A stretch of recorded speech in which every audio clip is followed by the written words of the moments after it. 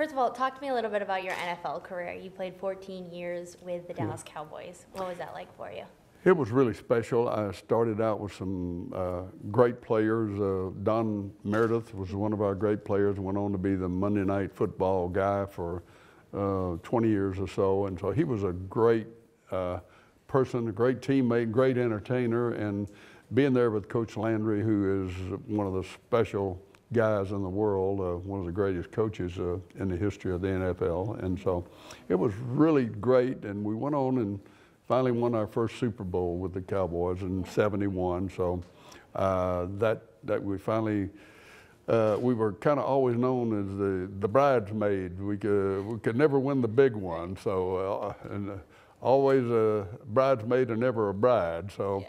But we finally got that behind us and winning the championship, and that was really special. Because is that the ring there? Yeah, that's the Super Bowl ring. Oh. That's the Super Bowl ring for 1971, the first one of the Dallas Cowboys. That is awesome. So they were even, you know, reasonable enough then that you can still wear them. Right. These are ones they get now are so big. I don't know how guys wear them. You know. I think they put them in a trophy room somewhere. Right. Yeah, usually. Or sometimes you see them, I don't know where they get them, but they put, have you seen that show Pawn Stars? Yeah.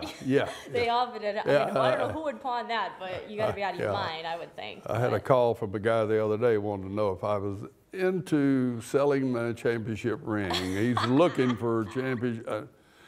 It didn't take me long to answer him, though. Yeah, absolutely not. I mean, that you must take with you and guard it with everything.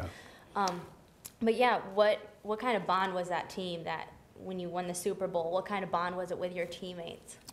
It was really special. We'd worked so hard and been disappointed the previous 3 or 4 years because we were in the NFC Championship game, but you know, lost out and didn't make it to the next step to the Super Bowl. So we had some heartbreakers, and it was such a relief and such a thrill once we finally won it. And you know, we just bonded as a group those 2 years, and we lost Super Bowl V in the last seconds to Baltimore, and then went back and beat Miami in Super Bowl VI, and that was the 1971 game.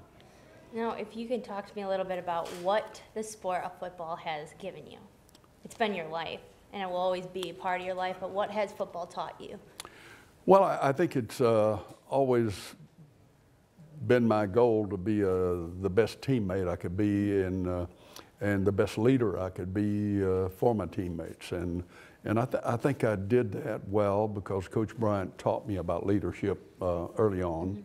And Coach Landry gave me a position of leadership early when I got to the Dallas Cowboys. And so I think those people believing in me strong enough to give me responsibility and leadership position made me really love the game and want to play harder for my teammates and the team.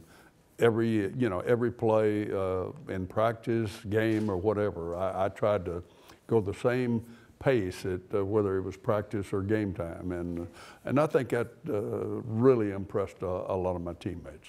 And if you could just talk a little bit about what it was like on game day for you. I mean, did it ever get old after 14 years? No, I never got old. I was so excited on game day that I was just, you know, couldn't wait to get out for the challenge that we'd been seeing on film all week that these people were good at, and that see if we could match up with them and stop what they were doing so well. And we had some great defensive teams at Dallas, and we matched up really well with most of them. We beat a lot of good teams and a lot of good offensive teams. Great, thank you. All right, I so good. appreciate it. So good to talk with you. It's great to be with you.